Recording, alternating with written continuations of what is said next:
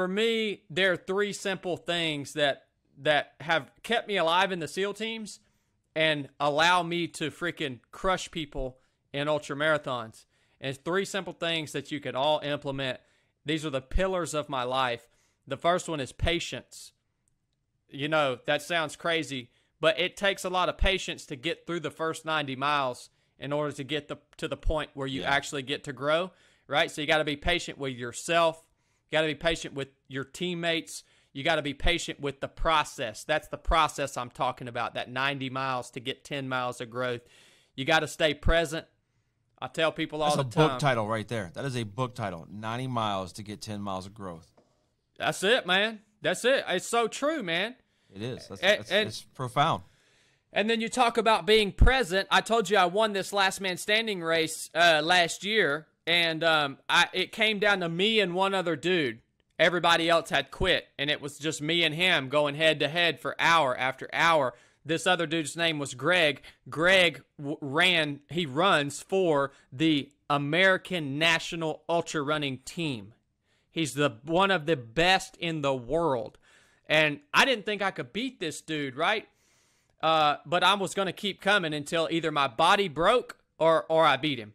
That was the only two options that I gave myself.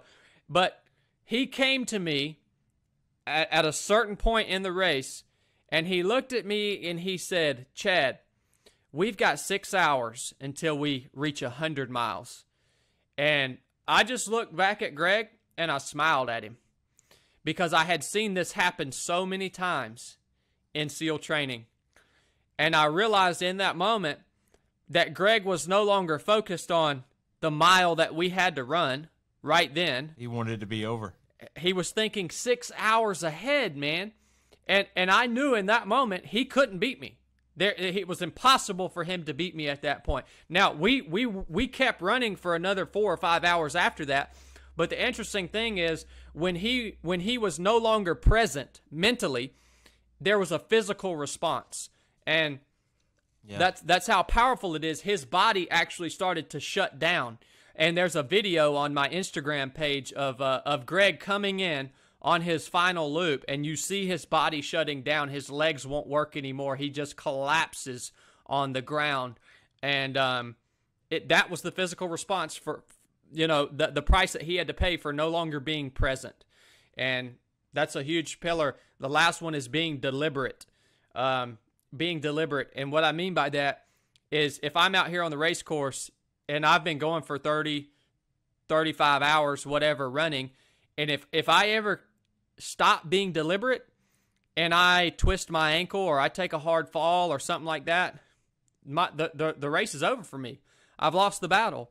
You have to be deliberate. I can't tell you how many teammates that I've lost in the SEAL teams, and this is no hit on them, but they had a moment where they weren't deliberate, whether it was jumping out of an aircraft, whether it was climbing a caving ladder up the side of a ship, whether it was doing a land warfare maneuver. They weren't deliberate, and for some of them, it cost them their life. For some of them, it cost them their legs. It's so important, and then also being deliberate with every word that comes out of your mouth. This is a biblical principle. The Bible says that your tongue is the rudder of your life. It's going to steer your ship, your vessel, in one direction or the other.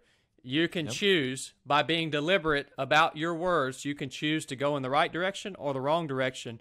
And it's hard to reel that back in when you lose control of your rudder. A lot of times you're out of the fight at that point. It's really hard to reel that back in. So being deliberate, patient, present, deliberate. If you can do those three things in business, in combat, in ultra running, in whatever, you will likely stay alive and you will likely win.